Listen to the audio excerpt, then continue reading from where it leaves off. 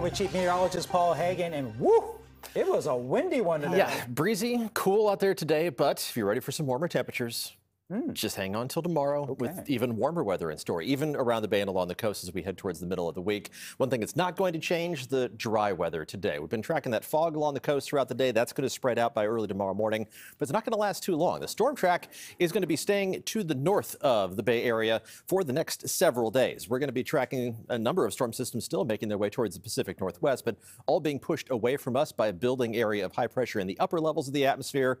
And as that gets a little bit closer to us, it presses down on us, and as the air ground level gets compressed, it warms up, and so inland temperatures are going to be warming up, and the dry weather is going to continue. This is far from surprising that we have a completely dry forecast through the weekend now that we're into the middle of May, but we're not going to completely close the door on the possibility of maybe a couple of stray showers sneaking down towards the Bay Area until we round the corner from May into June.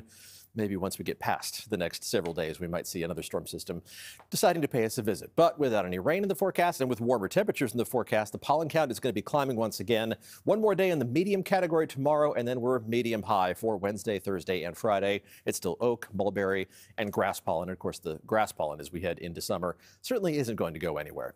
Looking outside, there is that fog just surrounding Sutro Tower. Temperature only 57 degrees in San Francisco, barely above 60 in Oakland, and it's breezy out there. And that onshore wind has definitely pushed the cooler air into the inland valleys. 63 in Livermore, 67 degrees right now in San Jose.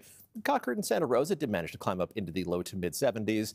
You're more likely to be that far into the 80s tomorrow. If you're heading out to the A's game for the first game in their series against the Twins, temperature at game time is going to be 60 degrees, but it's going to be breezy, and those temperatures are going to drop down to the mid-50s by the end of the game. So make sure you layer up appropriately. We're going to be tracking similar conditions tomorrow, even just a few degrees warmer. That onshore breeze, though, is going to kick in again later on tomorrow. Right now, it's pretty strong. 24-mile-an-hour sustained winds at SFO and at Palo Alto, 25 miles an hour for Fairfield. Most of the sustained winds inland in the 15 to 20-mile-an-hour range. The winds won't be as strong initially tomorrow, which gives us a little more time to warm up. But then once that breeze does kick in, we're going to be seeing our temperatures drop off by later in the afternoon. Fog is going to spread into the inland valleys by early tomorrow morning, especially the Tri-Valley and the Santa Clara Valley. But watch how quickly it dissipates. It's just gone by 9 o'clock in the morning. We will see plenty of sunshine for the rest of the day, which is part of why our temperatures are going to warm up from a near normal start. A mix of mid to upper 40s and some low 50s on the map by early Tuesday morning. Temperatures around the bay should return to near average levels in the afternoon, 3 or 4 degrees above normal farther inland. So into the upper 70s in San Jose, into the low 80s in Concord. Mid-60s in San Francisco, mid-50s along the coast where the onshore breeze, again, is going to be determining how much your temperatures don't warm up. Into the upper 70s for the Santa Clara Valley, 77 San Jose, 80 degrees, though, around Morgan Hill. Upper 70s in the Tri-Valley, low 80s around Concord with the warm spots east of Mount Diablo reaching up into the mid to upper 80s already tomorrow. Mid-60s in the city, low 70s at Oakland, again by early afternoon, but once the onshore breeze strengthens, pushes that cool air across the bay, you're going to drop off pretty quickly during the late afternoon and evening hours. Low to mid-80s for most of the North Bay, with temperatures farther north, also reaching up into the middle portion of the 80s, except Lakeport falling just 1 degree short of 80.